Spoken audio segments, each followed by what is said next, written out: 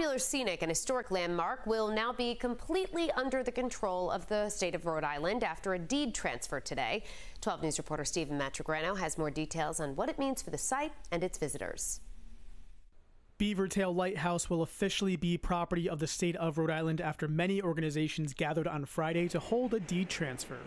Among those in attendance at the lighthouse include the United States General Services Administration, the United States Coast Guard, Rhode Island Department of Environmental Management, National Park Service, as well as Senator Jack Reed.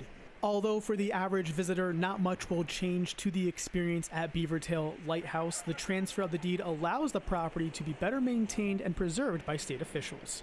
Senator Jack Reed was a big supporter of ensuring Beavertail Lighthouse, among others, were preserved given their history and importance to Rhode Island. Katie Kale, Deputy Administrator of the United States General Services Administration, says the transfer really began back in 2021 when the Coast Guard realized they didn't need the lighthouse anymore.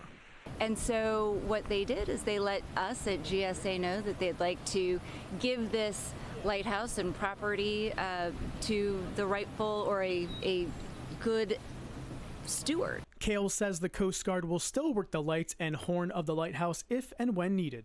When asked what this means going forward for visitors, Kale says nothing will change and that it deserved to remain within the community. And nothing that you loved before is going to change. It is still just a beautiful place to come on a beautiful sunny day. We realized that it needed to be back and stay with the community, both through the state of Rhode Island, but also with all of the volunteers that work for the nonprofit to make sure that it is up and running every day.